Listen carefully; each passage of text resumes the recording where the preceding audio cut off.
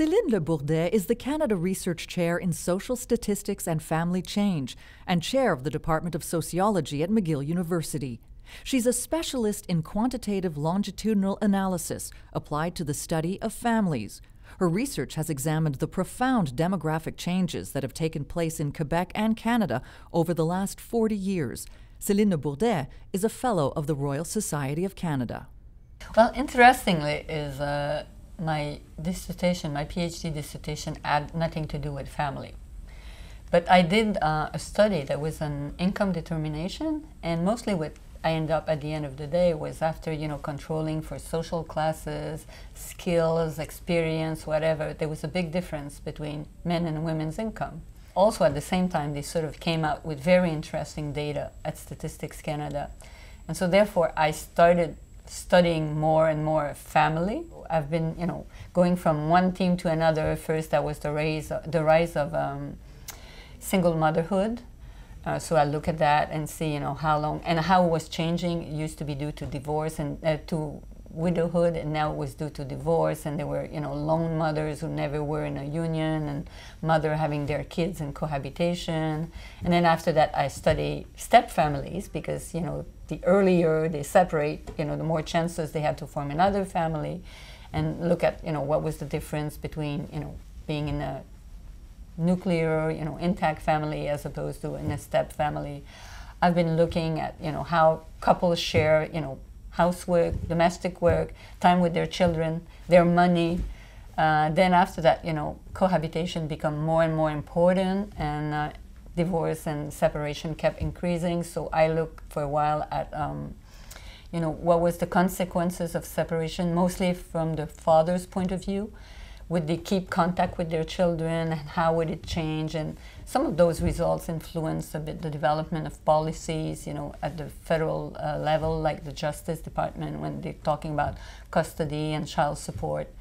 And then after that, I was looking more and more about cohabitation versus marriage, and there was a big court case in Quebec a couple of years ago, which is called Lola against Eric, and which was about these cohabiting women who had kids.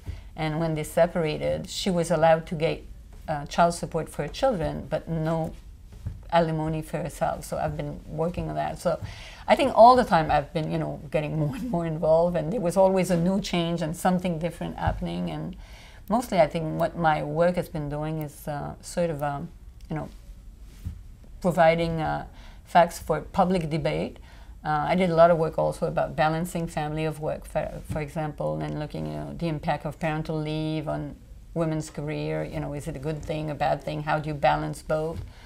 And and sort of also influencing sometimes the development of policies.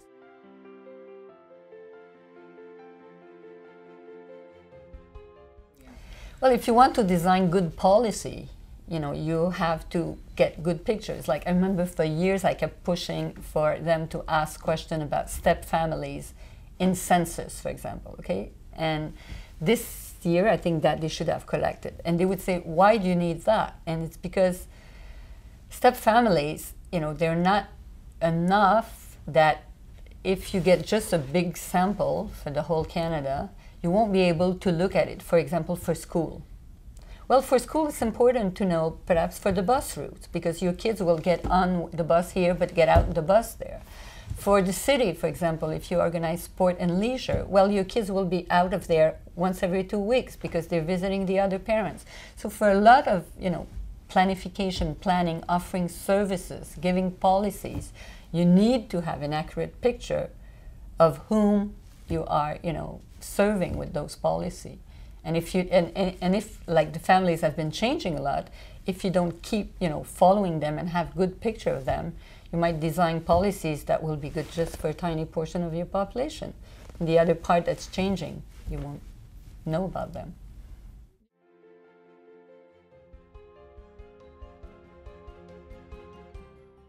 Well, I remember one of the things was about when we studied a lot, following what was the level of contact that fathers maintain with their children after separation.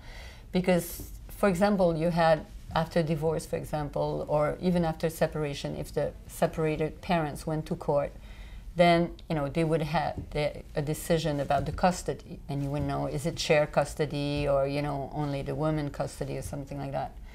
But then you didn't know concretely what it was. And with those surveys, we were able to look at that and see, for example, how shared custody would evolve in turning and becoming a mother's sole custody, because shared custody was very difficult to maintain concretely, because that was perhaps shared in terms of perhaps paying alimony and stuff like that. So there was this part, and also showing how it was changing over time, and how also the level of contact that fathers maintain with their children was often very closely related with the payment of child support.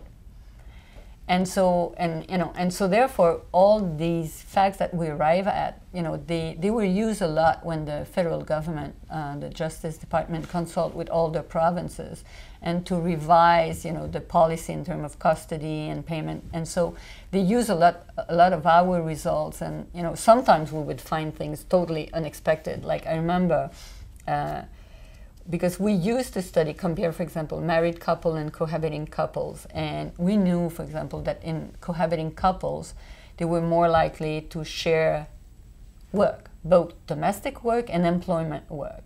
So we thought that at separation, those fathers would be more involved and remain more involved with their children. And we found the total opposite. And there was like, I don't know, the one in married couple seems to be more closely connected with their children. So, so that was important, because then you want to know what will be the impact, for example, on children.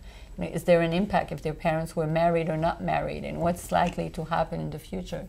So that was the kind of result that I thought was very important. And I think for me, if it's really used either in public debate or, to help sometimes change the myth that we might have, or if it's used in policy like that, for me I think it's probably the most rewarding.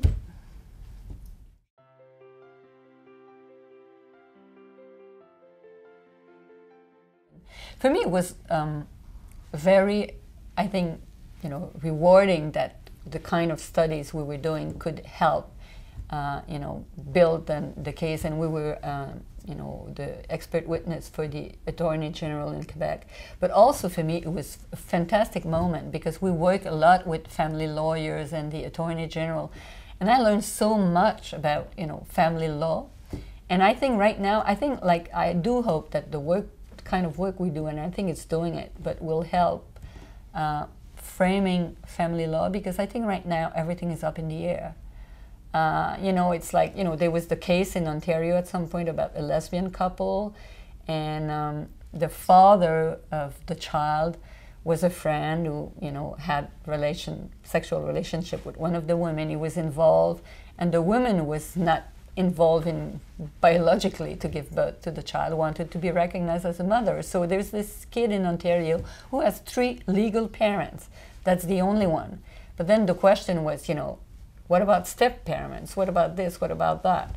For example, about step-parents, are we ready to give them some rights? Perhaps not the same right as parents, but right now, in law, they are nobody. They have no rights at all. If they split with the partner, well, they're out of the picture, and sometimes they can have visiting right, but that's almost what they can have. But they are considered as, quote, strangers, right?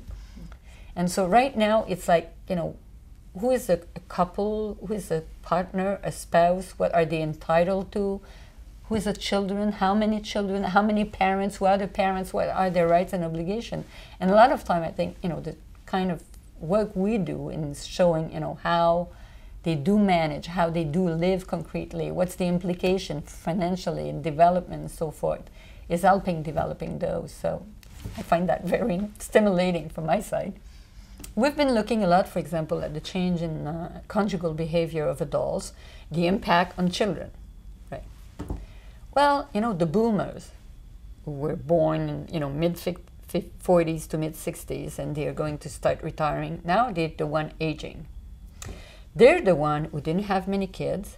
They kept separating, forming new unions, cohabiting unions. And we know that when you get old and you need care, who is there for you? your family. But what about if you had no kid, or 1 or 2 kids, if you don't have many siblings, if you've been separated, and now you're in a union, but with a new partner who's been with you for a couple of years, this partner will be there when you'll be very sick, as opposed to if you were with a spouse for 25 years. You know, so we're sort of looking, and also now we can say, yeah, but on the other side, there is the, you know, the incoming step relative, you know, the step brothers, step sisters, the step children. But on the other side, some of the new study coming out are showing, but you know, by the end of the day, a lot of time, people help their own biological parents. So if you don't have time, who will you choose, right?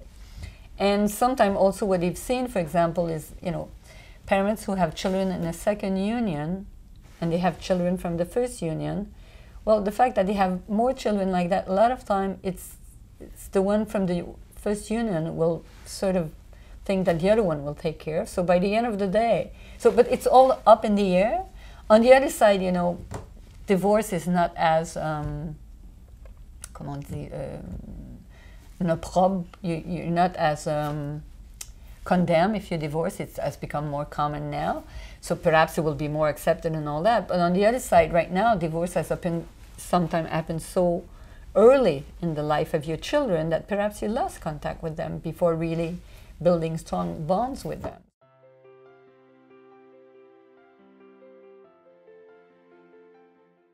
Well, I think now what we really have to push for is for a better division of labor within households. Because I think women have been becoming a lot more present on the labor market. They're more working full-time, being engaged. Their income has been increasing, still lower than those of men, but it's increasing. But right now, though, when the family have children, it's mostly the women who take parental leaves or who put their career on the side or on the slow motion, if I might say, when they take partial work, for example. And what happened is, in the context of conjugal instability that we have, if by the end of the day the couple separates, well, the women are the ones who are going to pay the price of having children in the family, because now we, you know, focusing on more and more that the individual should provide for themselves. So after a couple of years, we assume that the woman should be back full employed and taking care of herself. And so therefore, if she's been, you know, going slowly or getting out of the labor market, she's the one who will be penalized. So I think the important thing right now is really pushing for getting more and more equality within the household. And so therefore, you know, I think there's been a start, you know, by, for example, there are a portion of parental leave that are restricted to men. Well, I don't know, perhaps we'll have to go further on that to make sure that it's not the women, the mothers, that will pay by the end of the day.